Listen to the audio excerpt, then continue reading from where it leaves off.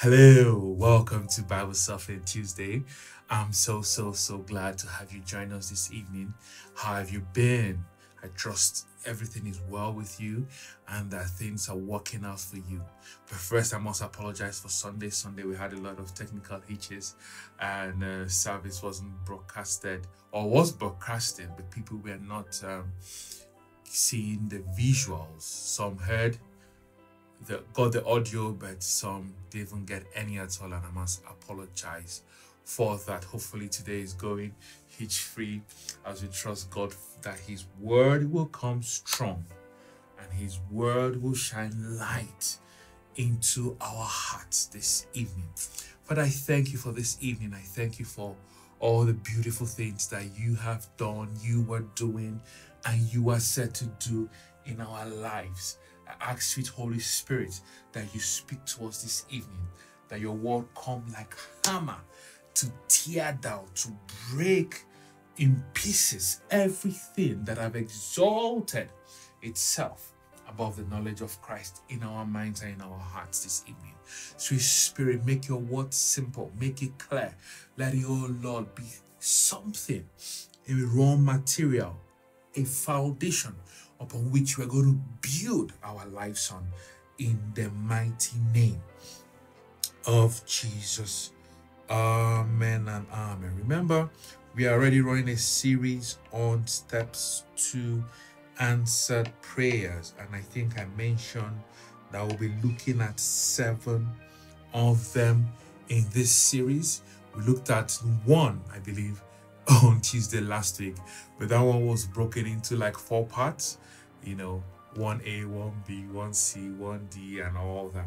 And that one actually has to do with what is it that you're trusting God for? What is it that you're believing God for?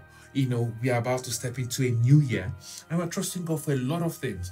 You know, we have our goals, our dreams, our visions, our aspirations, our ambitions, our desires, our wants, our needs, and all those things. So you must decide at every point in time the thing that you want God to do for you. You must decide at every point in time the thing that you are trusting God for. So that is the first point of call when it comes to faith and believing God for answered prayers. So when you decide on that thing, I said next thing you need to do, you must get the scriptures. The scriptures that support the things you're trusting God for. The scriptures you are standing on. Very important. Then you must get these scriptures not just in your mind. You must get these scriptures into your heart. Getting the scriptures from the realm of knowledge to the place of Rhema is what I call the Holy Spirit reaching into your heart to turn on the light, to turn on that switch. You know the scriptures in your mind, but until it becomes real in your heart, it will not work for you. That is revelation. That is revelation. It is the revealed word.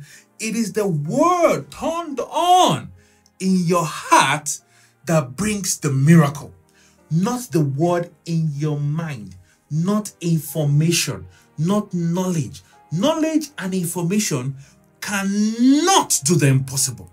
Knowledge and information cannot change something that appears to be unchangeable. It is Rhema that does that. It is Rhema that does that. The Holy Spirit turning on the switch. All of a sudden, you see what that word has been saying all this while. Though you've been reading it for a long time. All of a sudden, it just comes alive. All of a sudden, the ignorance of darkness in your heart just dissipates. You know that you know that you know that you know that you know that what the word said in this place, in this particular scripture, is true. It becomes real. All of a sudden, the scales from your eyes drop and you can see clearly. So you must hold firmly on those scriptures. Then you must be ready to use those scriptures against the enemy. Like I said, I'm going to show you, that's actually the second step. And the second step is praying. The second step is now asking for those things. But I'm going to skip getting into the second steps in detail, and I'm going to leave that for probably the first week of January. We're going to look at the different kind of ways we can make our requests known unto God. Then we'll look at also the different kind of ways that we must speak to the situation. At times, we are asking God to do something He has already done. At times, we are praying to God when we are supposed to be speaking to the mountain. So I'm going to show you those different kinds of prayers, possibly first week of January, if the Lord permits us, or maybe second week, depending on when we get there. So but that is the second point. Bear that in mind. Second point is then pray.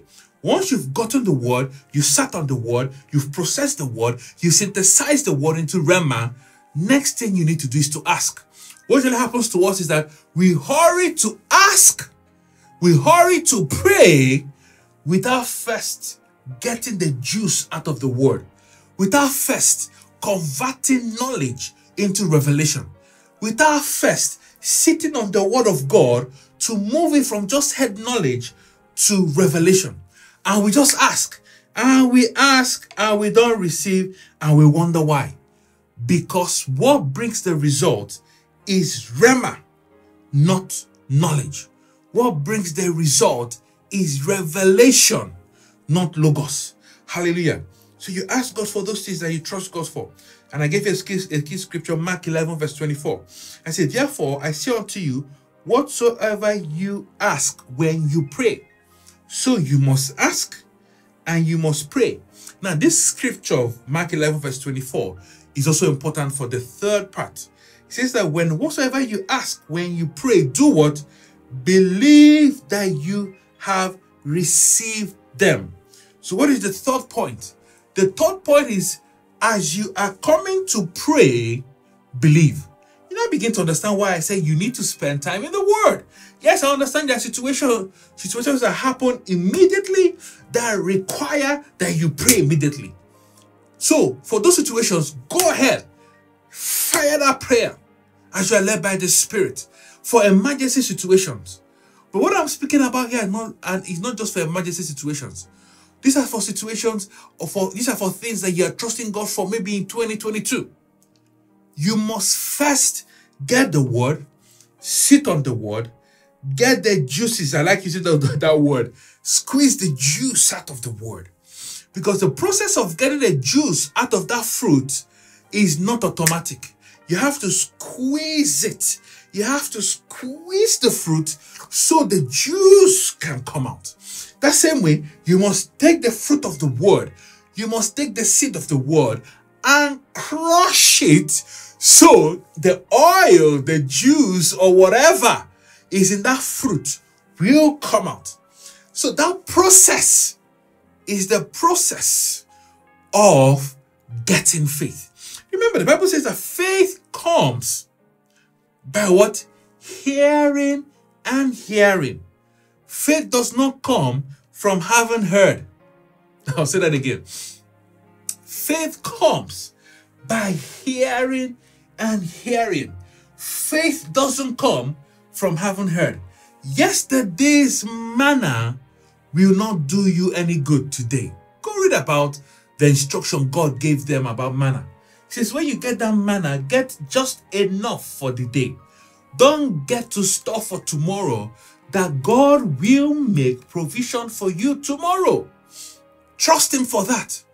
So it is fresh manna for the day. Yes, you know the scripture. Yes, you've heard it. You must have even preached from that scripture if you're a preacher.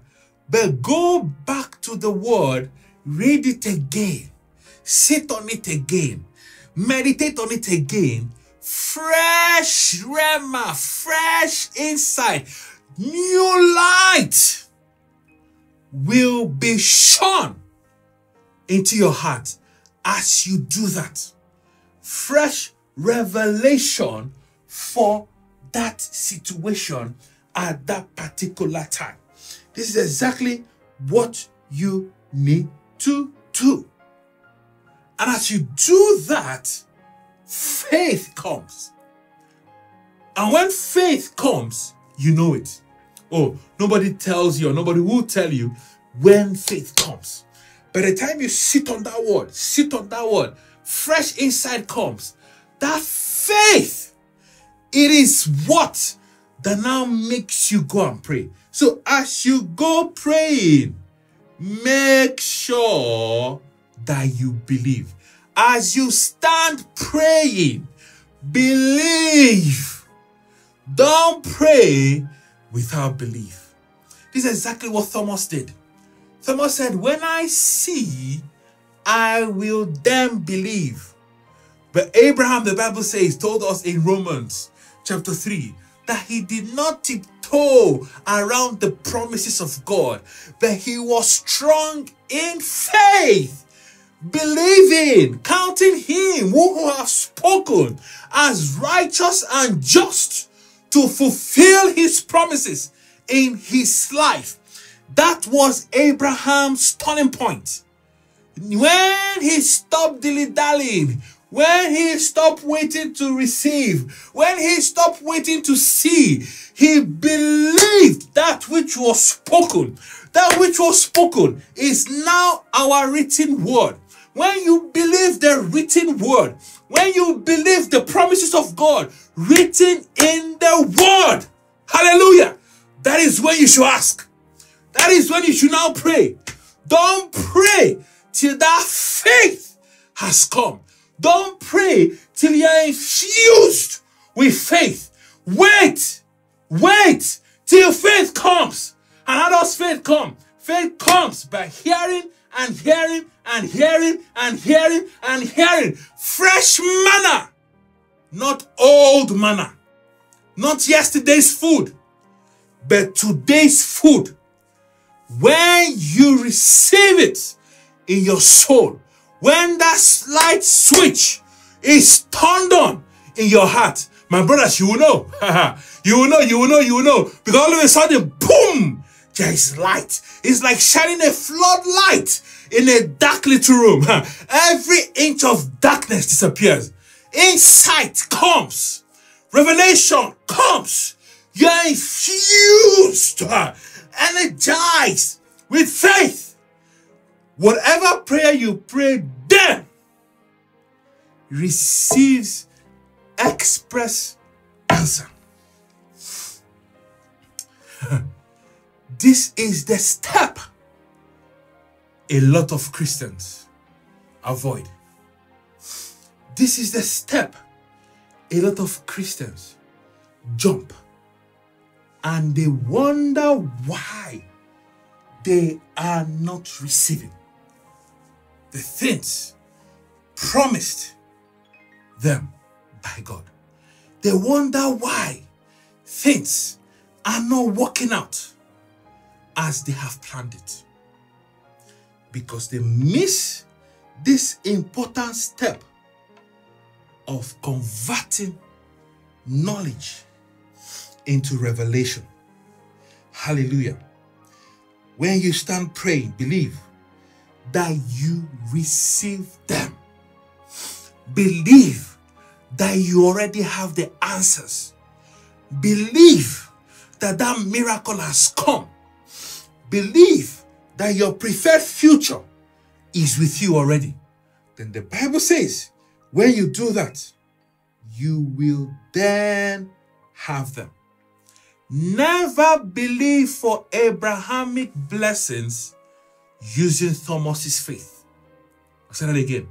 Never believe for the blessings of Abraham that has now come to us, Christians, Gentiles, using Thomas's faith. Abrahamic blessings only comes to us by Abrahamic faith.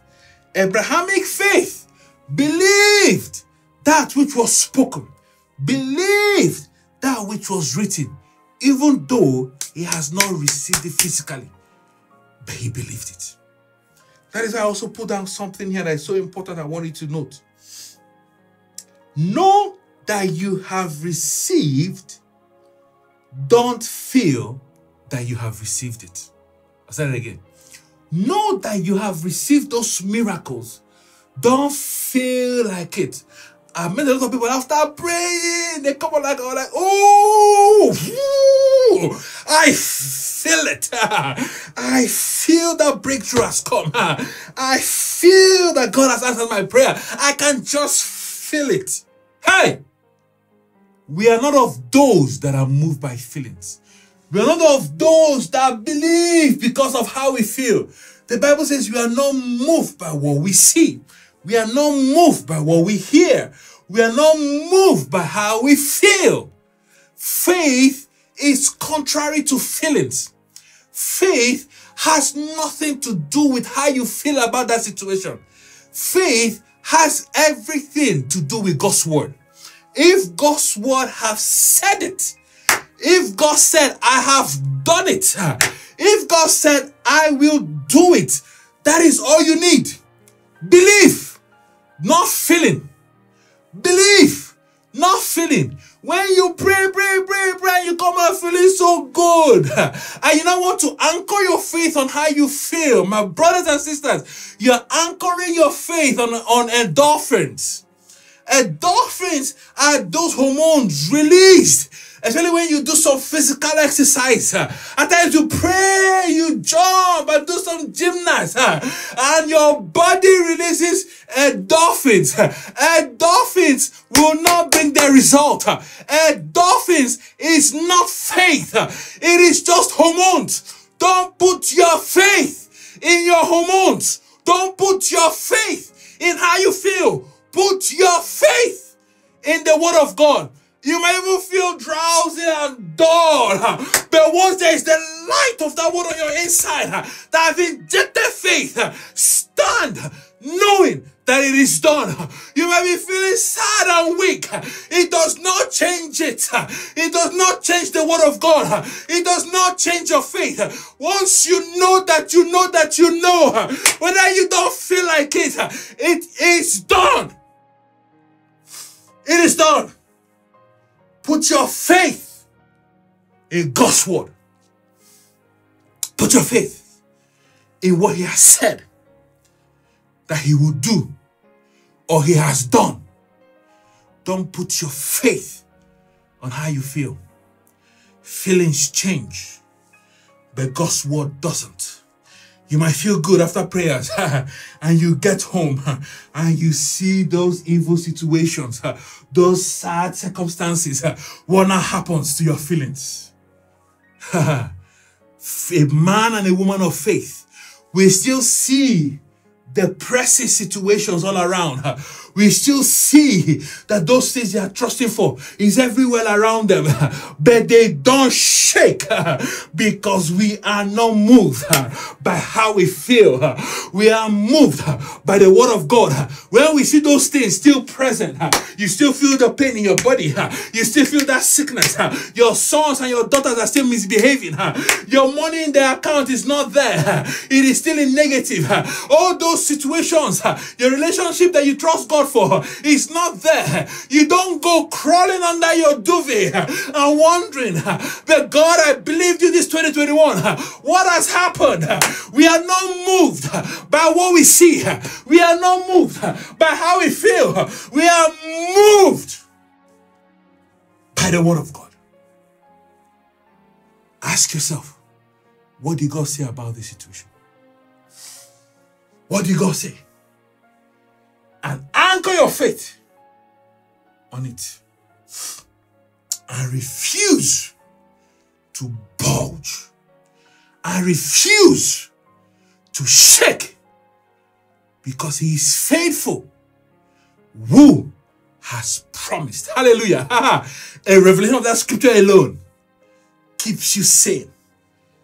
A revelation of that scripture alone gives you certainty of faith. You don't shake, you don't bulge, you don't move. Hallelujah. So somebody might ask then, how do I know that I have faith? How do I know that this faith has come so I can ask? Oh, glory be to God. I'll just show you one or two and probably continue next week. I don't want our Bible surfings to be too long nowadays. How do you know that you have faith? Number one, do you overuse that phrase, I am believing God for this, I am believing God for that? Do you overuse it? A lot of people overuse that phrase.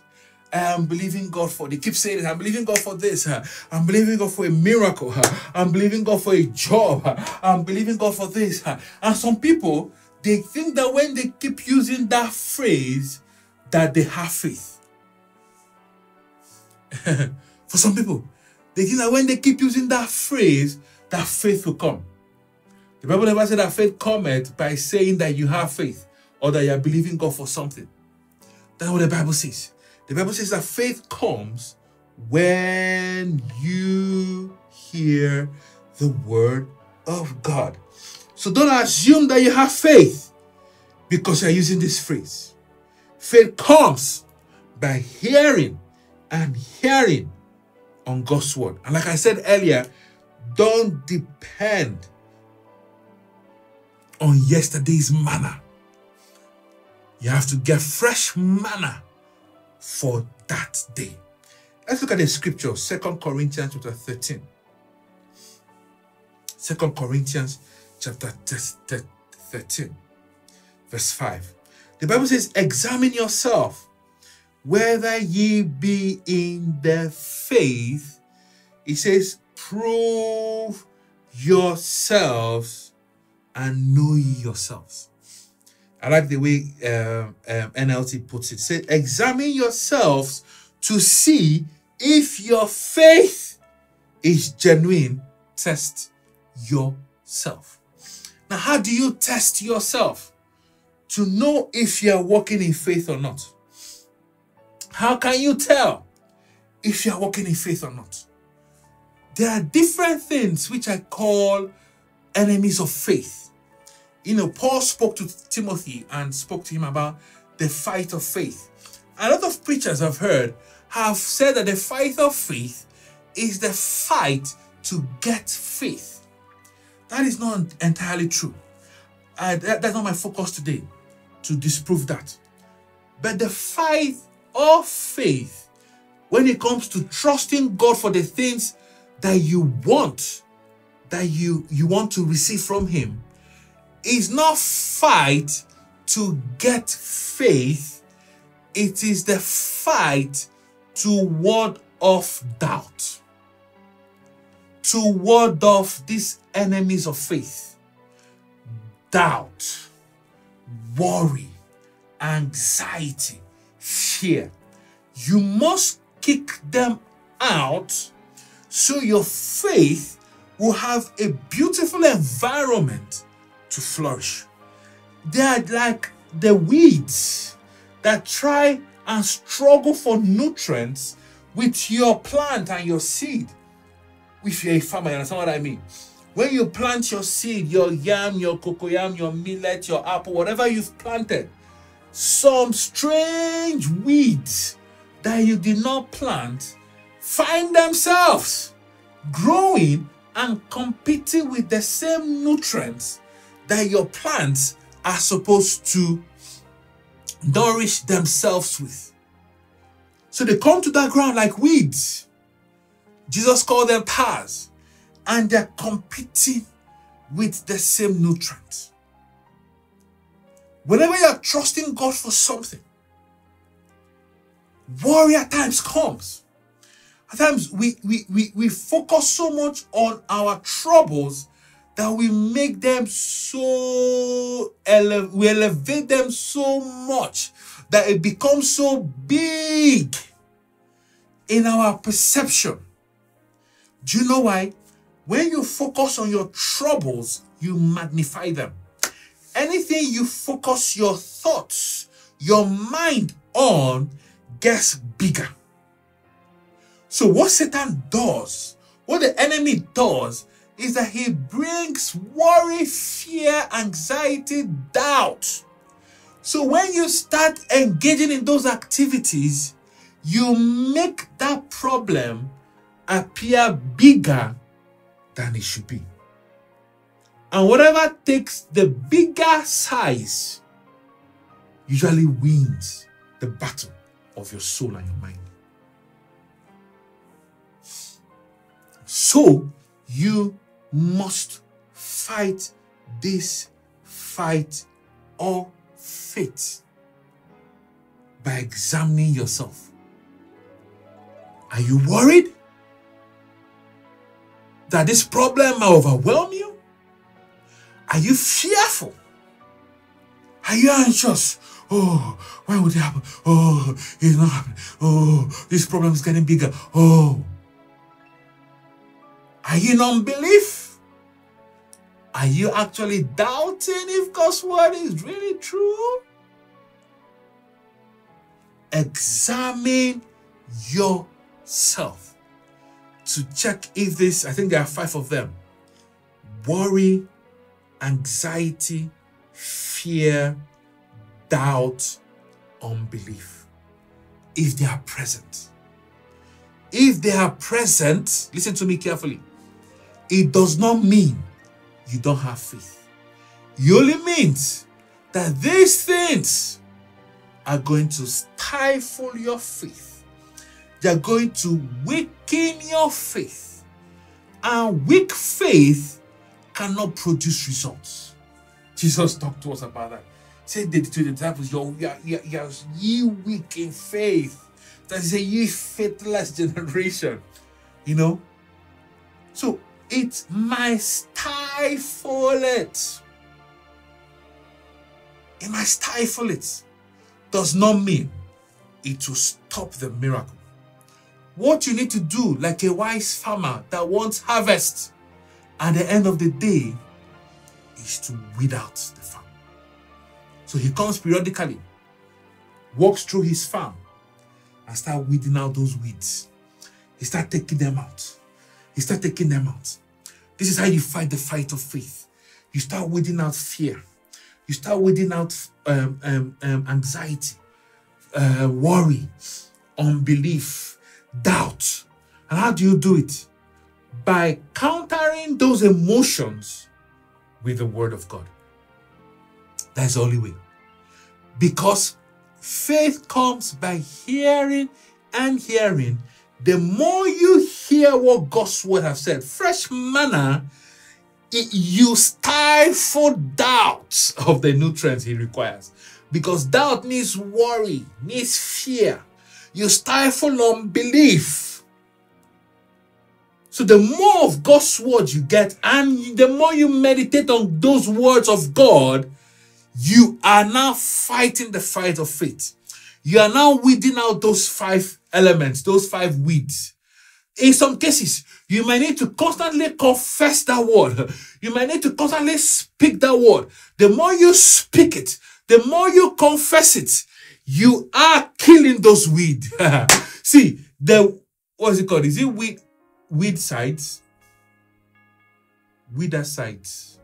You know, like insecticide. There's a word for it. The word of God, meditating on God's word, is like a weedicide to the weeds. It's like a weed repellent, for lack of a better word, to those 5 things. The cure of the 5 enemies of faith is the word of God. It is the word read. It is the word meditated upon. It is the word spoken and declared. That is how you get rid of this. Because that worry comes like a thought. And thoughts are countered by speech. Say that again. Thoughts are countered by speech. At times, when you are so obsessed with worry, it might just be time to carry out a confession session. You take those scriptures, you start confessing it, you start declaring it, you start personalizing it. As you do it, you will notice that worry goes, anxiety goes, fear goes. Because where God's word is present, faith comes. When faith comes, fear cannot stay. Hallelujah. Can I squeeze in one more? Can I squeeze in one more today? I think I can. Glory be to God. Number 2. How do you know you have faith? How do you know? Number 2 is, what are you standing on? What are you standing on? Kenneth Hagin, I said, he has conducted this research severally. When he meets people trusting God for something, he always asks them, what scripture are you standing on? He said 80 out of 100 times, that is 8 out of 10 people, will always say to him, scripture? No scripture. I just believe God for this. I just trust God for this. And he said, that's exactly what you're going to get. If you don't have any word of God you are standing on, if you don't have any scripture that you are holding on to as the anchor of your faith, you will get absolutely nothing. So it is essential that whenever you are trusting God for, or whatever you are trusting God for, you must have your key scripture that you are standing on as an anchor of your faith. When a ship berths at port, they will always drop anchor. If they don't drop anchor, that ship will be taken by the waves into any direction. What ensures that that ship stays at that particular point in the port is the anchor. Is the weight that is lowered into the sea. Whatever you believe God for, get an anchor for your faith. Get a scripture that you're standing on. If not, you will get nothing from God. He said, it is impossible to please God without faith. And faith cometh by hearing the word. So you can't tell me you have faith and there is no word you are standing on. Real faith has a foundation. That foundation is what you heard from God and not what you heard from man. Holy Spirit, do I still have time? That foundation of faith is what you heard from God, not what you heard from man. I'll explain. See, what we are doing is preaching. We are exhorting. We are building your faith. We are actually pointing you to the direction where that faith comes, the source of faith, which is the word of God. And that's what I always do whenever I preach. But a lot of people, when they preach, they turn the people's eyes to them. They turn the people's eyes to them. And there are some scripture backing for that as well. You know, just always say, look at me. Just always say, do you believe that I can do this? Just always say, do you have faith that I can do this? He's turning the people's eyes on him. There's scriptural backing on that. Absolutely. Absolutely. But the focus of anyone that is trusting God for something should be God. We are men.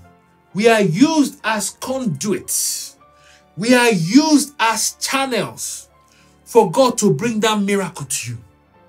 We are not the creators of those miracles. We are not the source of those miracles. We are just channels. And as Christians, as teachers of the word, as preachers, we must recognize our role and not turn the eye of man towards us. We should always turn the people's eyes towards God and his word.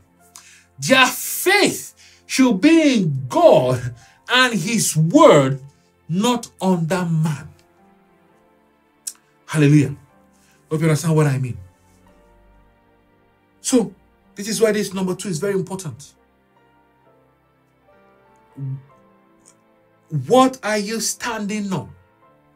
It must be God and his word, not man. Now, there's something else I want to say about this, and that is testimonies. I love testimonies. Testimony reassures me of God's power, strength, and ability. Testimonies reassures me of God's word when he says that his promises will not fall to the ground, that his word will not fall to the ground until it accomplishes the purpose for which it was sent. That is what testimonies does to me. But I've seen men and women that have now anchored their faith on testimonies, instead of anchoring their faith on the man that brought those testimonies, on God that delivered those miracles. So I've seen men that say, oh, that they heard this testimony. This person did this and did that. I'm going to go and do this and do that that person did, so I can get the same miracle. But it is never in the word of God to do that. You won't find it anywhere in the word of God that do what so and so person did so you can guess that person's result. No. What you see in the word of God is believe the promises of God. Testimonies are important. Let me explain what testimonies are. In those days, growing up, we used to have all sorts of cars that were in their last years of life. At times, we might forget to turn off the internal lights in the car, and we leave the light bulb on all night. When we now come out in the morning to start the car won't start. Do you know why? The light you left on has run down your already weak battery. So all night, the residue power and energy that would have started your car in the morning and allowed your alternator to charge your car while you're driving it has been depleted. So what happens? We get people, neighbors, please push, help me push. So as they push your car, you do what we call jump starting the car. So as the car gathers a little bit of motion and speed, you engage your clutch, accelerate, and the car starts. Then you leave the car on for a while so the alternator can charge the battery.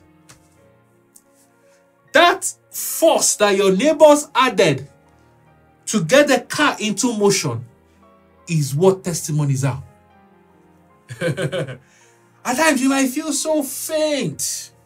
You might feel so weak in that thing you're trusting for. You might need just a push because your battery has run down. So God does miracles and tells people, come and testify. Why? There might be somebody in the audience, in the congregation that needs a push. Or another way of explaining it is like getting a jump cable. Instead of pushing the car, you get a jump cable, connect the battery from this car to your battery, then you start the car. But guess what? You cannot leave that jump cable there all through the day. No, you can't go about your business with another man's battery. You can't. You can't. It simply does not work. What they just did is to spark, is to add spark to your plugs so your car can start. It's like giving you inspiration. It's like exalting you just to get you started. That's exactly what motivational speakers do. There's a difference between a motivational speaker and a preacher.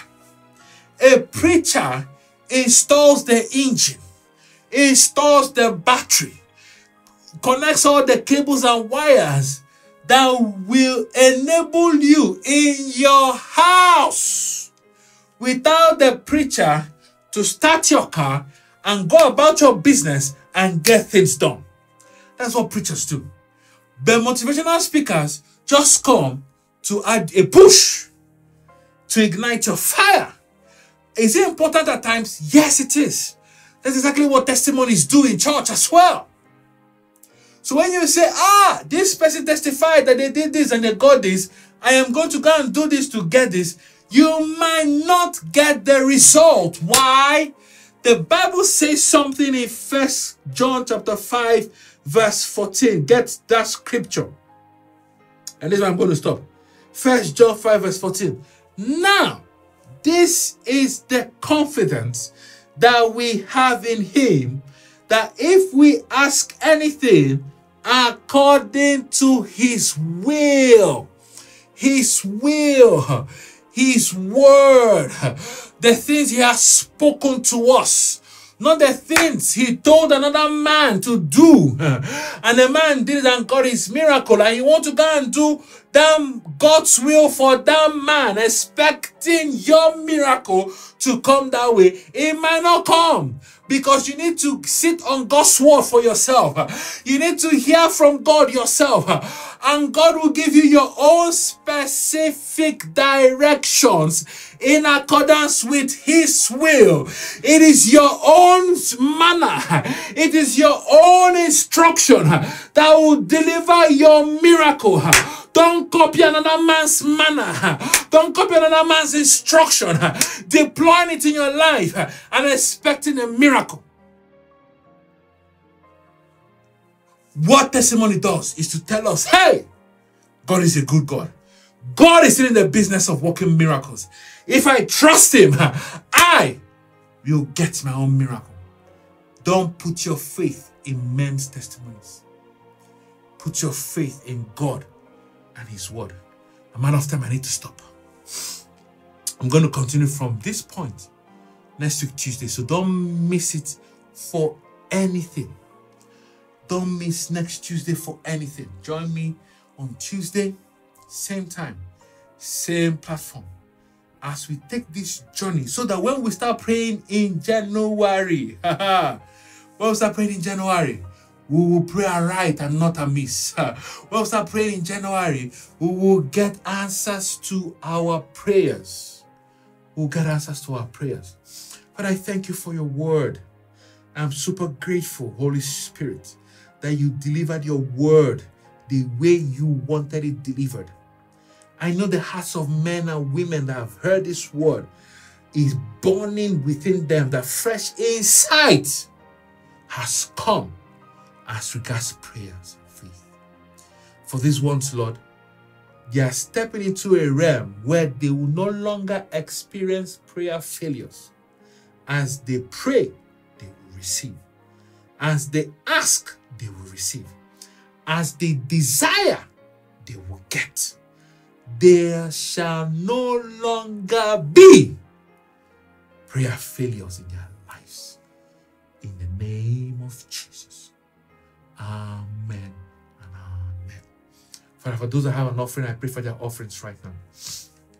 Bless them. The ones given, bless them. Increase them. Multiply them. In the name of Jesus. Let those things that they are trusting you for come to them speedily. In the mighty name of Jesus. Join us tomorrow for prayers. Well, don't miss our prayers. You want to join our prayers, send a message to us. Go to our website, activatechurchuk. At the bottom, you're going to see a chat bot. Send us a message through that chat. Say you want to join prayer meetings, and we'll send you the Zoom link. Our prayer meetings are not online. We only hold them as a family on Zoom. So we'll send you a Zoom link with which you can join our prayers. I love you. I'm going to see you tomorrow. Go succeed. Go prosper. For God is with you. Amen.